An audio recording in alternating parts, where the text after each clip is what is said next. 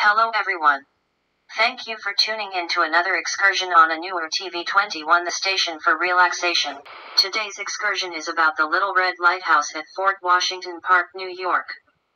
Before we continue, please subscribe to my channel, and hit the notification bell as not to miss new videos I upload.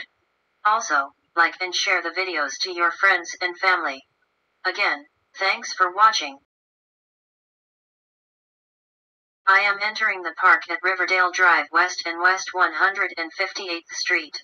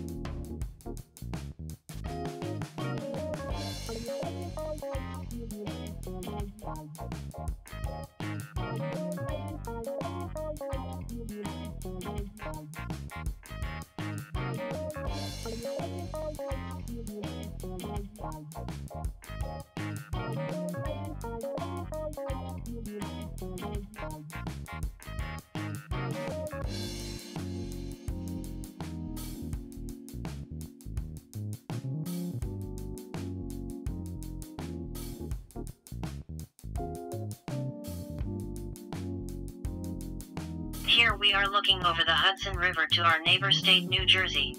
This river runs about 315 miles from north to the Atlantic Ocean.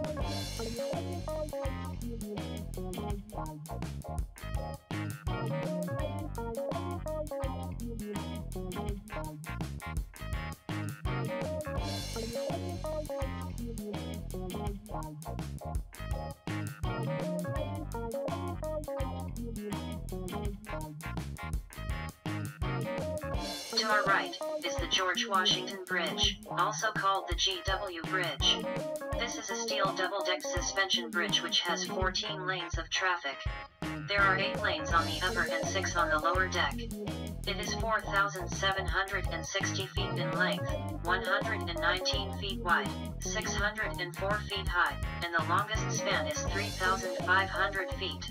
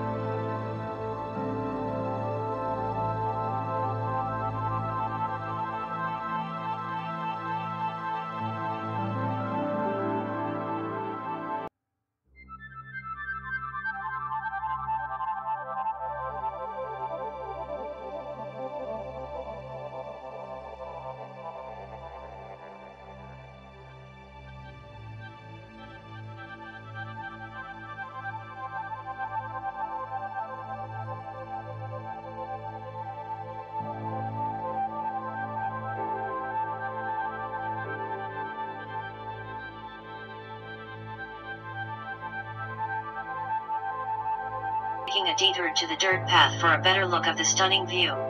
Soon I will merge back to the tar surface of the Hudson River Greenway. This path is one of the most popular places for running, cycling, and walking.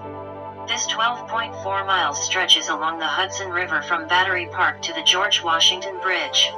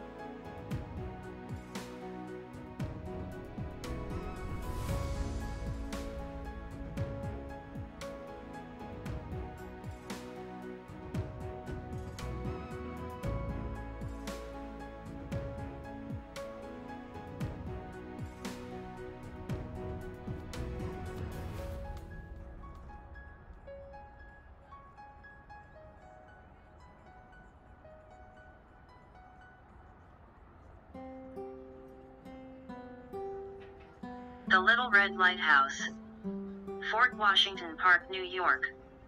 This script was taken from the documented information affixed to the steel fence protecting the Little Red Lighthouse. The Little Red Lighthouse stopped being used as a functional lighthouse long ago, but over the years this 40-foot-high structure has become a beacon of another kind.